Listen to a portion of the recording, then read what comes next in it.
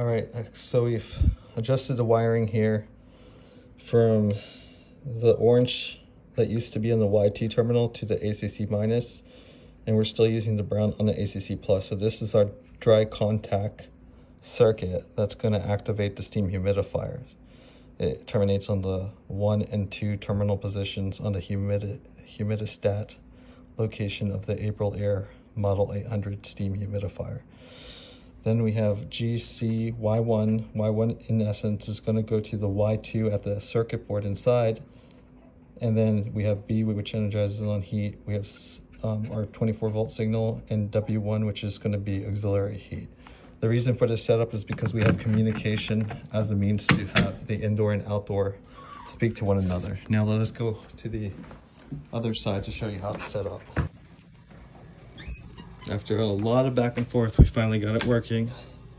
So here you'll see that, turn on light. That one's our 24 volt signal. Let me get a little screwdriver to point things out for y'all. Okay. So right here is our 24 volt signal going upstairs. C is our common wire going upstairs to power the Ecobee. G is our fan. Y/Y2 is the second stage of heating or cooling using the heat pump outdoors, or the outdoor unit heat pump. Then you have the B. You can't really see it because the copper is actually obstructing the B terminal, but that energizes on heat. Then you have W1, which is off kilter. Note to manufacturing staff, perhaps bring that down a little bit so it's easier for people to hit. You literally sometimes have to count them to make sure that you're hitting the right one. So that W1 is right there, and that corresponds to this. So you're not going to use W, you're going to use W1 to energize your auxiliary.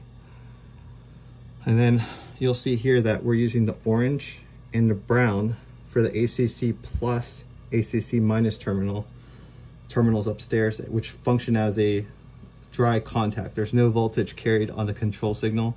It's just on and off like a switch. And that's what terminates in here on the 1 and 2 positions of the humidistat area of the circuit board. And that's how you set up an Ecobee to power on and off a steam humidifier that uses dry contact, since the steam humidifier has its own transformer inside. Note that you have to go into the setup, installer setup, and designate that you're using the ACC plus and ACC minus terminals to energize a humidifier in order to create a dry contact situation. Otherwise, it won't function properly. All right, guys, that's a wrap. Any questions, feel free to leave comments. I hope this is helpful.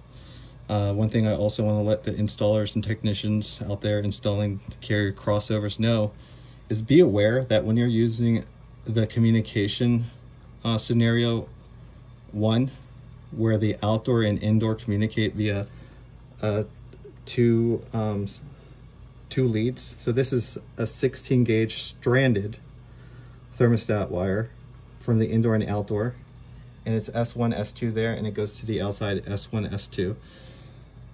When you're using this as communication, you're going to set it up as Y2, one stage, and then W1 as a call for the auxiliary heat, because the indoor and the outdoor will communicate. So you don't need to use the Y1 and the Y/Y2 independently in order to designate the staging.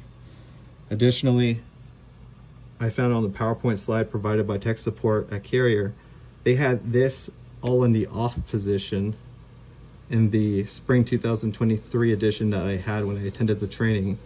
So that's actually wrong. The number 1 terminal here, the SW1-1, needs to be in the on position for scenario 1, in which you're using a 24 volt thermostat as a means to control the system. So just keep that in mind, because that threw me for a loop when I had them all in the off position as the PowerPoint slide designated.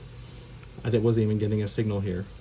So I'm just happy that I got some resolution on this, and should be starting up momentarily.